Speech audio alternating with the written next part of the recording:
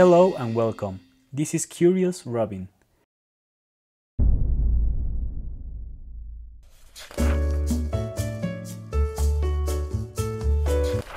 In 1959, a journalist named Frank Herbert was doing research for an article on the Oregon Dunes. At that moment, he not only became fascinated with ecology and its systems, but this event also planted the seed in his mind that would become the novel known as Dune, published in 1965. Herbert's book tells the story of a feudal interstellar civilization ruled by an emperor, a society where different noble houses confront each other for control and power under his rule. The tale focuses on House Atreides, a powerful family sent by the emperor to oversee operations in a desert planet called Arrakis, also known as Dune. This planet is crucial to the Empire, as it is the only place that produces a spike-like substance known as melange, which is basically a drug that greatly enhances mind and body. It is the most coveted substance in the universe, and is the basis for most technological advances in this society. House Atreides consists of Duke Leto, the house's leader, Lady Jessica, Leto's partner and a member of a powerful sisterhood, and Paul, their son and heir to House Atreides. He's also the protagonist of the novel. This family will have to survive the trials encountered in Arrakis, which include armed conflicts, betrayal, assassination attempts, and 400-meter-long sandworms that lurk beneath the sands of the desert planet. This novel, which not only spawned a huge following, but was also succeeded by an expanding universe of sequels and prequels, and is cited as the world's best-selling science fiction novel. It also inspired some other stories you may know. One of the most celebrated aspects of Dune is its themes, which include ecology, politics, religion, technology, heroism, and the way all of these are connected and influence each other. These themes are sewn together in a world building of huge scope. Every faction, societal norm, or technological advance in the novel has an extended backstory that is revealed bit by bit as the narrative progresses. You have House Atreides, a noble family that originated in Greece, when Earth was an inhabitable planet thousands of years ago. The Atreides rose to power during the war against the thinking machines and later settled in the planet of Caladan, where they... House Harkonnen, another noble family led by the infamous Baron Vladimir Harkonnen. This family has been in a feud with the Atreides for years. Their rule is notorious for using sinister tactics and favoring industrialization. They are conspiring to take control of House Corrino, the most powerful among the great houses, as this family is led by Shaddam IV, the emperor of the known universe, also called the Imperium. This house has ruled for thousands of years as the Bene Gesserit, a powerful religious group that has manipulated and influenced humanity from the shadows for thousands of years. It is comprised of a sisterhood that has acquired supernatural mental and physical abilities that help them guide humankind to a path of enlightenment. Their members also use the Fremen, the native inhabitants of Arrakis, the Spacing Guild, an institution that has a monopoly on space travel, the Mentats, human computers who assist the great houses, and so on, and so on.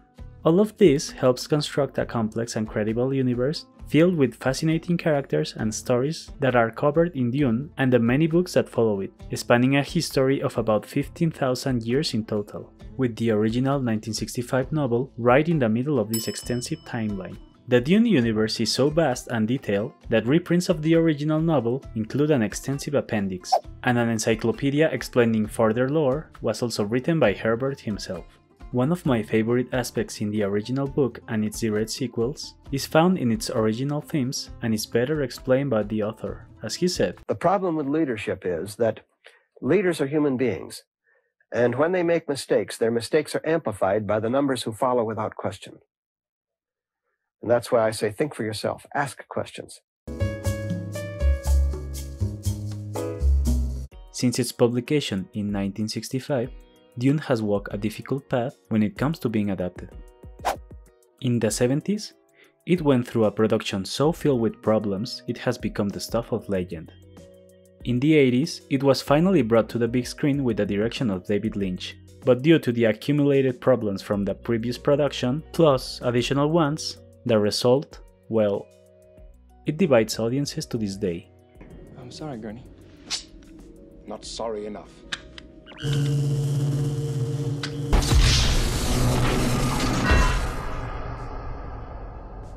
Then, there were two actually decent miniseries in the early 2000s, but it wouldn't be until 2021, where we would see another attempt at turning the celebrated novel into a feature film. While Dune was on this path, there was a particular man walking his own, a French-Canadian filmmaker named Denis Villeneuve, and he may not have known it yet, but his trajectory was going to eventually collide with one of science fiction's most famous novels.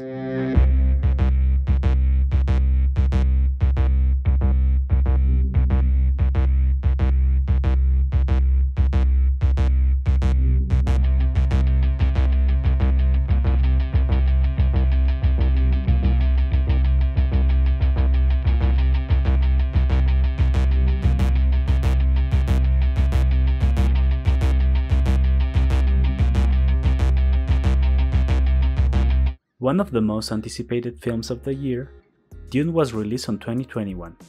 The script was written by Villeneuve himself, John Spaihts, and Eric Roth. Due to the director's filmography and the popularity of the source material, the expectations were huge. In this case, context is vital. Audiences are coming out of a global pandemic, and some are returning to the cinema after a year-long absence. We were promised other films would break the dry spell of not only box office success, but also of audience expectations and satisfaction, as production companies are still adapting to the new models of distribution. Things are different now. For example, Ridley Scott made an excellent medieval film with some of the most famous actors right now, and it was a flop.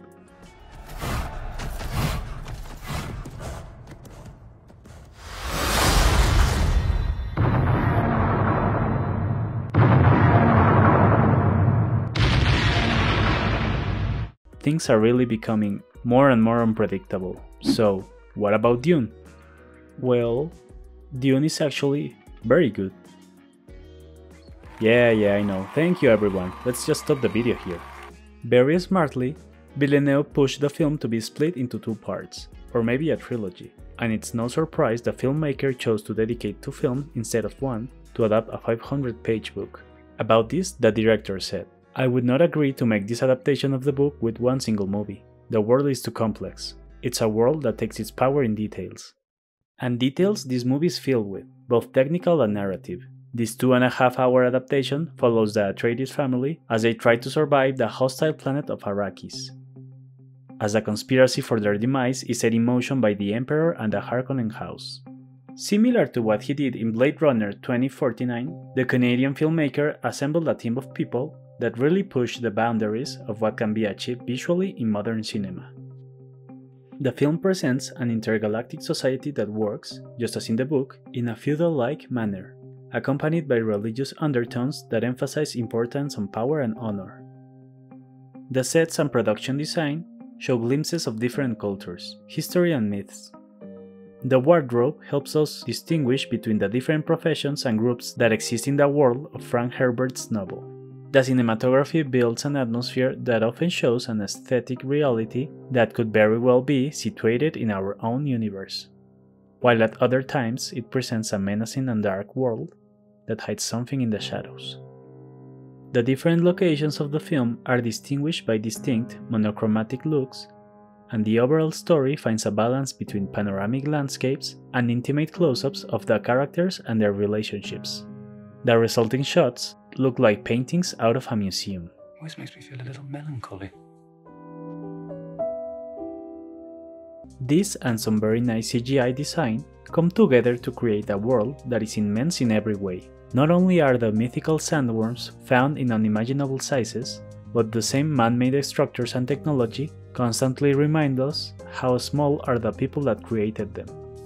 All visuals are joined by an excellent sound design and musical score that mix together as they become different themes, from loud overwhelming music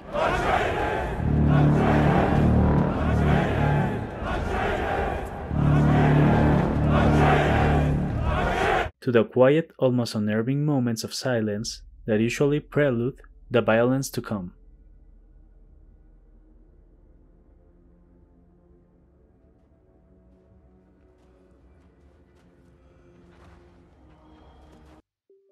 The movie finds time for small moments that show how the characters care for each other.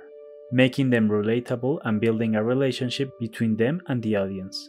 The dangers of living in the desert planet become more relevant and menacing. All these elements are helmed by the expertise of Villeneuve, who manages to bring some of his directing trademarks to this adaptation.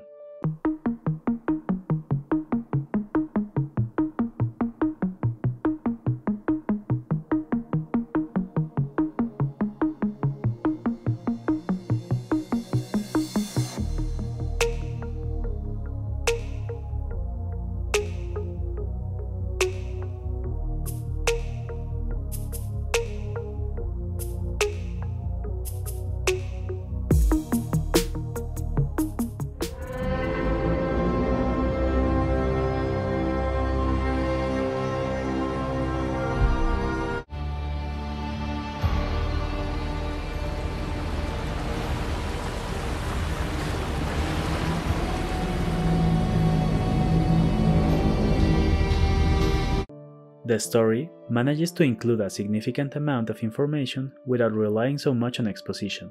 The several groups and intentions of each character are given enough time on screen to make the choices and interactions between them and their situation believable and coherent. What's in the box? Pain. The novel is a marvel to get immersed in, but its overwhelming scope doesn't make it very accessible. So having created such an entertaining and overall attractive film is already quite an achievement. For me, this is the aspect that should be the most praised, as the main issue that has always been present with any adaptation of Dune is that the information found in the book is just so massive it always becomes overwhelming for the screenwriters and filmmakers.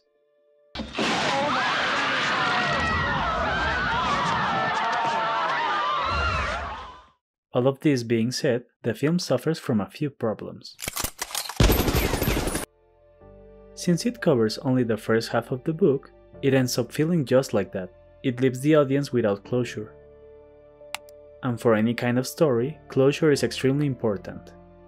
Even in serialized fiction, it is essential to present a clear ending for most aspects of the story in any book or film, while you can leave room for continuation for a bigger, more important story arc. Narrative closure is identified as a phenomenological feeling of finality that is generated when all the questions saliently posed by the narrative are answered. There's a clear emotional climax in the film, but after this happens, the story continues for an additional 30 or 40 minutes. It's almost as if the movie finished but no one told it it had ended, so the pacing suffers greatly because of this, and in the real ending, the one before the credits roll, the movie finishes in a somewhat anticlimactic way and just cuts to black.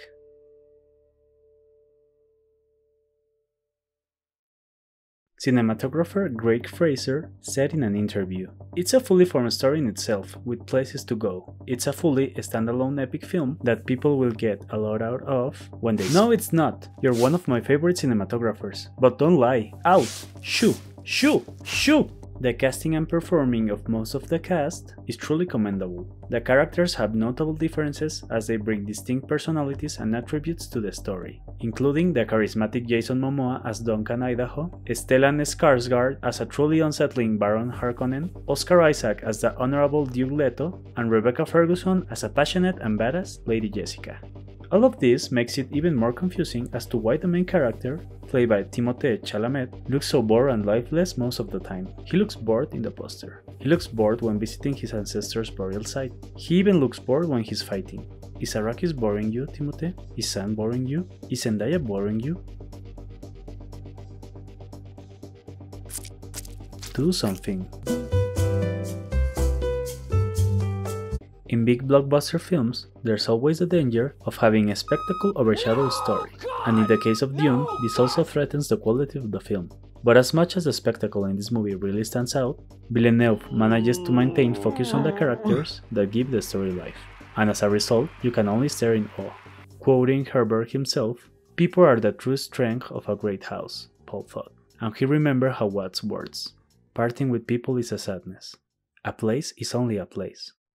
We must not forget that this movie was a bet, made by one of the most passionate commercial directors working in Hollywood today, an enormous production that really shows that people behind its realization truly cared about it.